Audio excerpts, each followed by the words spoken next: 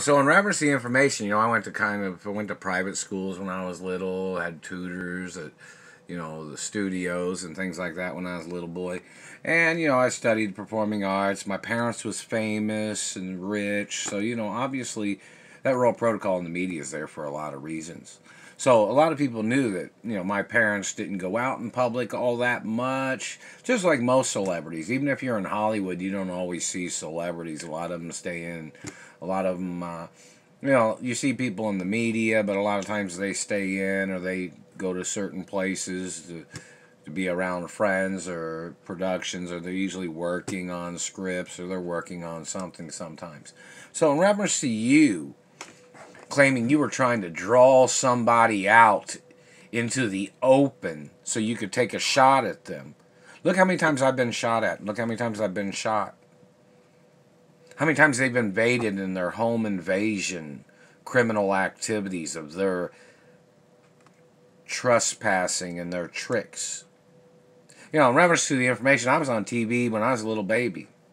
So, being famous when I was, real little, obviously, is well known.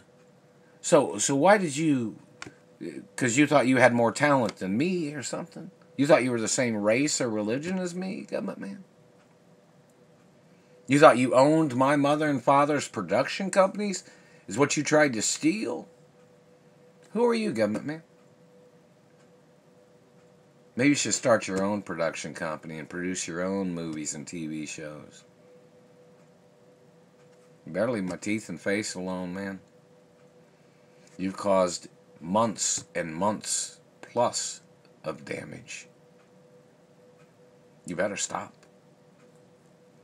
So if you're trying to play this game saying, oh, they want you to get your hands dirty. Really?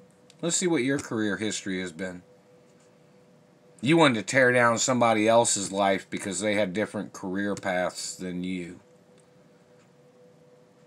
You wanted to tear up good-looking people's teeth because you didn't take care of yours. We need the history of all you people that's damaged my teeth. And we need all your dental records in court.